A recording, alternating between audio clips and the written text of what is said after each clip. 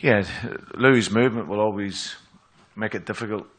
You know, he runs to score goals, he makes forward runs, plays on the shoulder, his combinations with the other two attacking players. Rakitic as well is top class.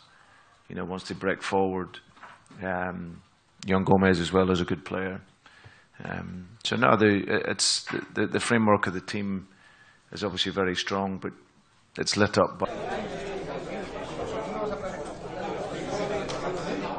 You're trying to keep your lines tight and trying to block spaces, but players of that quality, that speed, you know, the pitch is fantastic. You know, the ball moves like it's on an ice rink. You know, it goes so fast.